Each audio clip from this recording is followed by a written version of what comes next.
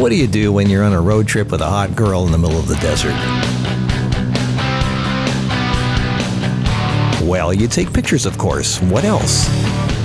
So here we are in Death Valley, full of endless locations that you can take pictures. We just pulled over to the side of the road. I pulled out my Godox AD600 strobe, put it on a stand, no diffusers, and I pulled out my new Zeiss 135 2.8. I got this lens specifically for traveling because it's smaller and lighter than comparable lenses. It's over a pound lighter than the Sigma 135 1.8, and you could have 3 of these and still weigh less than the big Sigma 105 1.4, which weighs 4 pounds. And this lens gives you a similar look, but it's much more portable. So all these shots you're going to see today are filmed with this lens.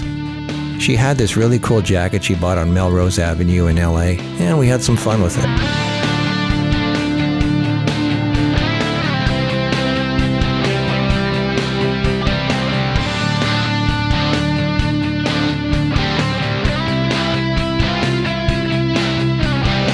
The 135 gives you not just a nice blurry background, but also the really nice compression that telephotos can give you.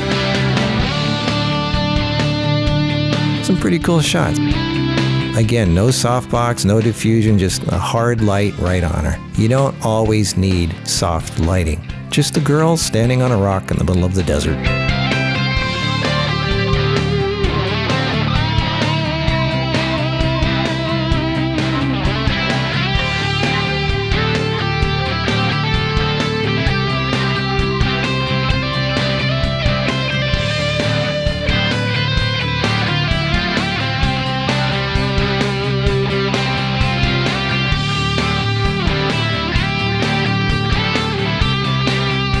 You get a nice cinematic look from this lens.